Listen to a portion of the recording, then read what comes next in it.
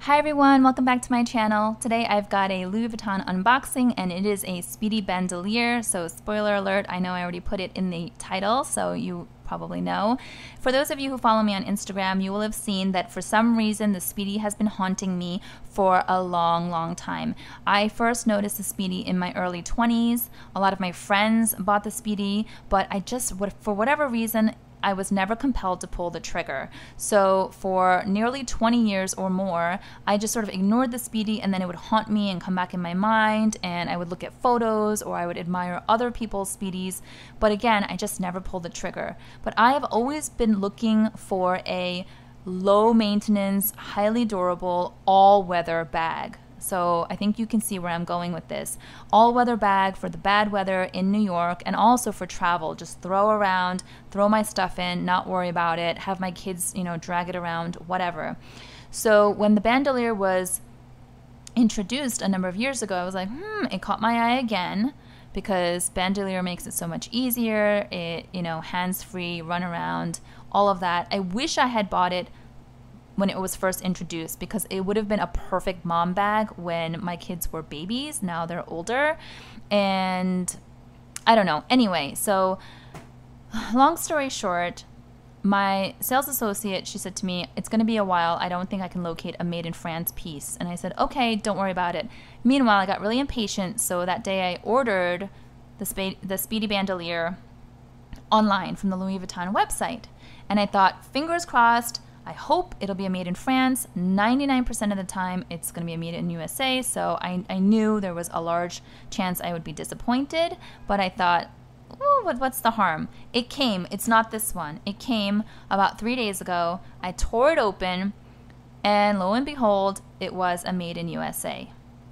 So I didn't really think much of it, and I threw it back in, packaged it up, and I shipped it right out. So literally, it went back out yesterday, and then this one arrived today. And why do I have another one?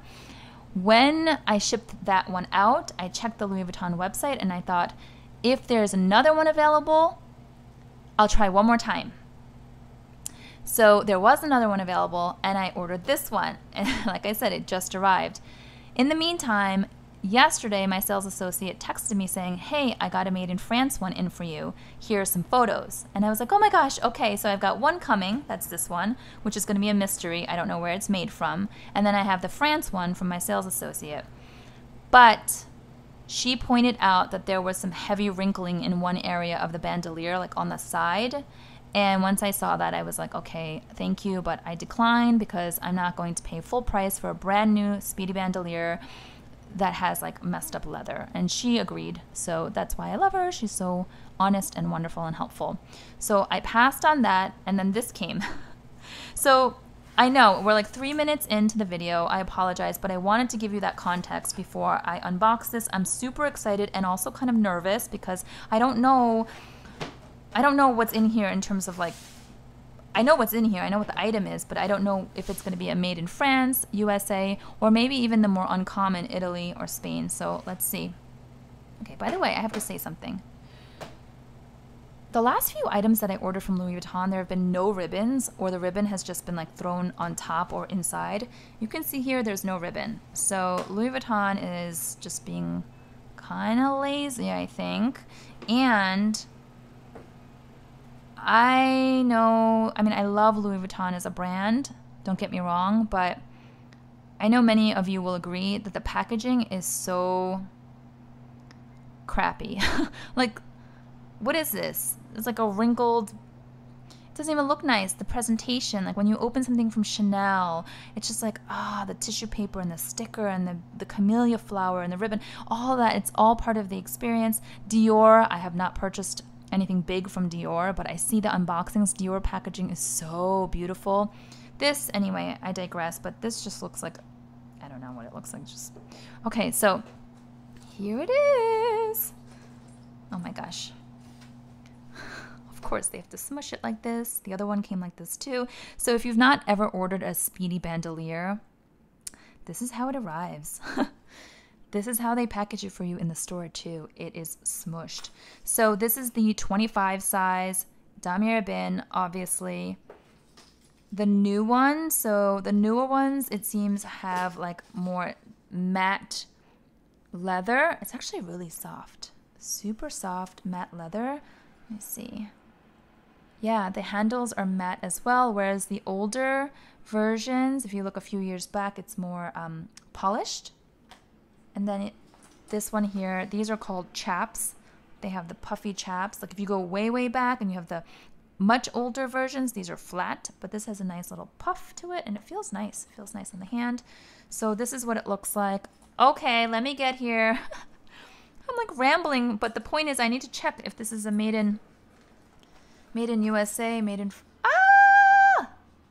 Sorry for screaming in your ear. Can you guys see that?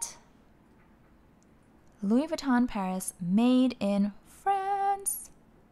Yes, it's a made in France. Oh my gosh, what are the chances?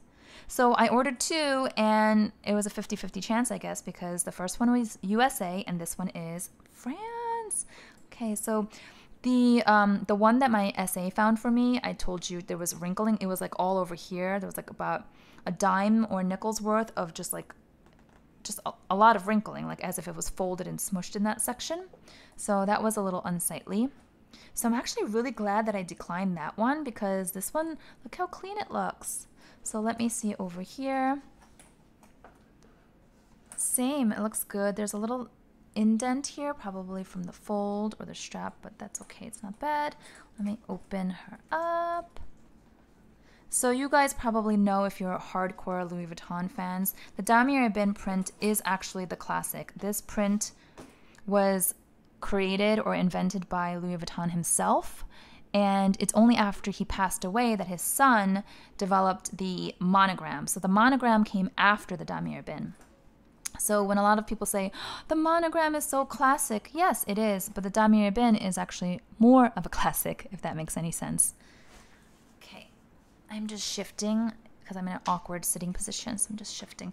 Okay, so I know it looks funky at the moment, but this is just how all Speedy Bs look. So it's gonna have to kind of, you know,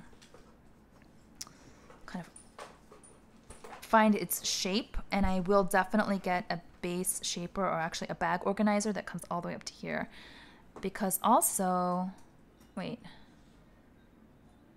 okay, hold on. You know what? I'm going to take these straps off because I feel totally distracted as I examine this bag.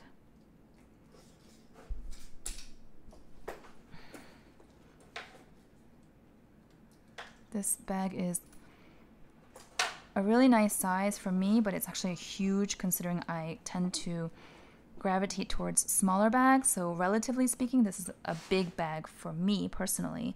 But again, perfect for travel and for rainy day, bad weather day in New York City, going to work. Okay, I'm just a little distracted because, is it just me or does that zipper look really wonky? Hold on, let me just, I'm looking through the camera and then I'm looking kind of outside the camera so I can get a good look, which is why it's taking me a while. Hold on, let me just, I know, whoa, okay, that doesn't feel right. I know I'm super picky and sometimes you guys accuse me of being too picky, but I think the majority of you are just as picky as me because a lot of you can commiserate and you've been supportive of my returns. Okay, so as soon as I saw the zipper, I felt like it was kind of like wavy. Can you guys see that? And when I open it, my hand like goes up and down. Hold on, let me try this side. This side looks a little bit, So the first one that I got that I said was made in USA, the zipper wasn't like this. It was perfectly straight and smooth. So that's kind of annoying. And I am not naive to think that just because this was made in France, it's going to be perfection, because I never mentioned on this channel, but I did order a toiletry pouch 26 made in France. I was so excited. But then the leather, I mean, not the leather, the canvas, there was like a grayish undertone, and it wasn't like this brown in the monogram. There was like a grayish undertone, and there was also this strange white residue on the sides that I couldn't get off. And it just didn't look nice. So I kept actually the one that was made in Spain. Let me show you. Oh no, I don't have it with me. It's on the other side of the room. But the Made in Spain one was absolutely beautiful, so I kept that. And then I got another one, a third one, that was a different Made in France that was really pretty. And I gifted that to my mom. That was the one I was going to sell in the vlog sale recently, if you guys saw that one. And I know I got a lot of interest, but as soon as my mom saw my Toiletry 26, she was like, oh, I want one of those. So I just gifted it to her. And so we're twinning. I've got the Spain one and she's got the France one. So that is a long-winded way of saying I know that not all France items are going to be perfect. And I feel like this is case in point because the zipper is kind of ticking me off. So hold on. I have this. Okay, so I brought some smaller items because I wanted to see what they look like inside the Speedy. Like this zipper here is straight. All of my items from Louis Vuitton that have zippers, the zipper is buttery smooth and it's straight. So it shouldn't be wavy. You know, this is my key pouch. So let me just look at it again, you guys. Please bear with me. It's my first time looking at it. You see how it's almost like there's too much zipper, and that's why it's not tight. Yeah, it's not like tightly pulled. I think it's almost too much zipper, so the looseness of the zipper is leaving it kind of like extra wavy. Here's the inside, beautiful pop of red. That's what I love about the damier bin print. It has that nice color contrast. The mouth opening is a little bit, I'm a flap back girl. Flap bag girl. You guys know my favorite kind of bag is the one with flaps, compartments, and crossbody. So this is totally not up my alley, but it serves a different purpose for me, like I said. But the zipper, yeah, it's a little small. I don't want it to scrape. Like I had that issue with my Givenchy Antigona in the mini size, but then I got used to it because the leather got really pliable and it opens wider now. The classic one though will have about an inch more to pull the zipper open, which I have heard makes a pretty substantial difference in getting some things in and out. So I'm just looking at this, and I tried on the other damier bin Speedy B that arrived, that I've returned, the USA one. I tried it on. I looked in the mirror with it on, and I love the look. Super classic. A little bit more understated, just a little bit compared to the monogram. The crossbody really comfortable. I was concerned that the treated leather wouldn't be as soft and pliable as the vachetta, which is true. The vachetta is definitely going to be softer and mold to your body, but this was not uncomfortable in any way, even with stuff put into my, like I experimented by putting some items in just to see, and it didn't feel heavy. It was good. So I was like, I'm definitely going to keep one if the right one arrives, but this zipper is bothering me, you guys. It looks better like, wait, let me see. Okay, maybe I'm overthinking this. Can you guys please let me know in the comments below what you think? Is it fine? And if you own a Speedy B, is this normal? I feel like it's not because the first version that I got didn't have the wavy zipper at all. But maybe it'll work itself out. You see, like this, it's pretty wavy. So let me see the rest of the bag. Yeah, I would love to know. I know some of you are like Speedy experts and you own like 3 or 4 or 5 of them, which is crazy, but I could see why. This could be addictive. Yeah, I think it's fine, except for that zipper, and I have found that with me, when something bothers me straight away, it will bother me even more as time goes on. I've learned that lesson the hard way, so I don't want to be a sucker, basically, and think like, oh my gosh, I got a highly coveted Made in France. It's so hard to find.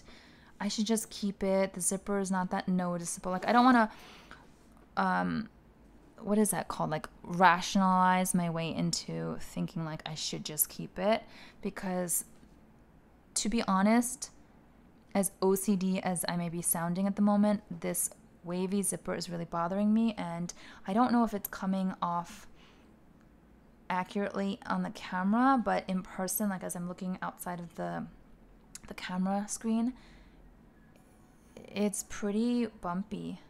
Like my finger. Yeah, when I unzip it, I feel the zipper going like that. I've also heard that the newer canvas is thinner, not as high quality. I don't actually mind if the canvas is thinner because sometimes it makes it more soft and pliable, but I don't want it to be like thin, cheap canvas, right? I want it to be high quality, just as durable, last me for years and years and years. I can pass it down to my daughter when she's older. So, you know, I don't like the thick, stiff, rigid canvas, on the other hand. So I know that the Pochette Métis, nowadays, a lot of people are complaining that the made in USA, even the France ones, the Pochette Métis canvas is really thick and dull and rigid, and I don't like that. My Pochette Métis, which I don't have in front of me, it has very nice, pliable canvas. It's very pretty. It's not matte, but it's not shiny, but it's not like dull. So I feel like I'm kind of all over the place with this video, but it's like a stream of consciousness as I'm looking at this. I don't know, guys. I think I'm gonna return it because of the zipper. Yeah, I think I'm gonna return it. I don't like the feeling, and you guys know I'm such a tactile person with like touch and feel. Let me smell it, actually. Hold on. I didn't do that. Let me smell it. Whoa. Oh, God. Excuse me. It smells bad. I don't know what that smell is. Hold on, let me see again. Yeah. I don't know what that is. It doesn't smell nice. It's not pleasant. There was a foul chemical smell coming from the first key pouch that I got, and I returned it because the smell was so strong it wouldn't even come off my hands after I washed them with soap.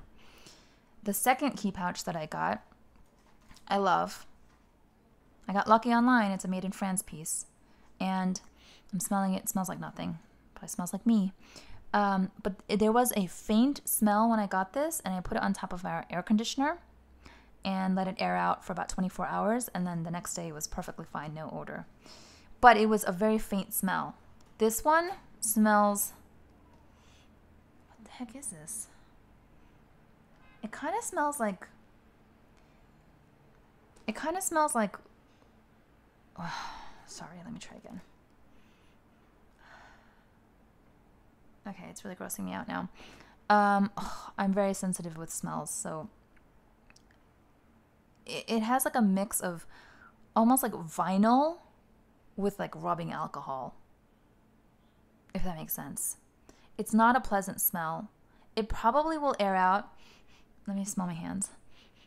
Okay, my hands don't smell, so it's definitely not as bad as the key pouch that I got. And let me remind you, if you missed that video, the key pouch that I got the first time around was a made in USA, and it was foul. That smell was horrible. Like, it was almost going through it was taking over my room. Like, the smell was permeating everything, like I said, including my hands. This one, no, as I'm touching it, my hands don't smell, so it's not transferring, so that's good news.